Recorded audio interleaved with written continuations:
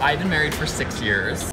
My partner Bruce. We met Alex actually 3 years ago when we opened up our relationship. We were just opening up our relationship because we had the level of trust that nobody else really had around us, and we thought make our life a little more interesting. So we started to maybe go out and date and try it, and we realized after a few months that we were looking for a deeper connection and something more than just a, you know what I mean, the odd hookup here and there. And when we met Alex, it really clicked, and we started out as friends. Being from a small town, I didn't know any gay people, so it was nice to meet other gay people when I moved to the city, and just hanging out, and then slowly it happened. None of us knew what polyamory really was. It was a learning experience, like, especially 3 years ago. You heard more about it now, even in the last year, than I've heard, you know what I mean, ever. I think experience really just, it speaks more than, you know what I mean, a title. We all pick each other up in different areas. We all have different strengths and weaknesses that kind of, you know what I mean, fill in these gaps for each other, and that's the best part about it, is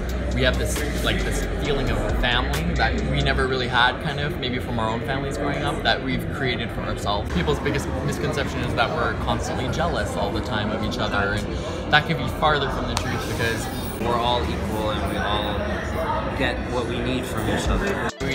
We're completely transparent about everything in our lives, and I think that's the only way that a relationship like this would ever work. Even if I go do a video with the studio or someone else, I'm showing them everything, every message, everything I do. I want them to be involved, I want them to know, because it makes me feel better. I would say definitely like walk before you run. Try not to go too quickly into it. I would say definitely try to open yourself up first, see if even a three-way, you know what I mean, lifestyle is something that you could imagine yourself doing.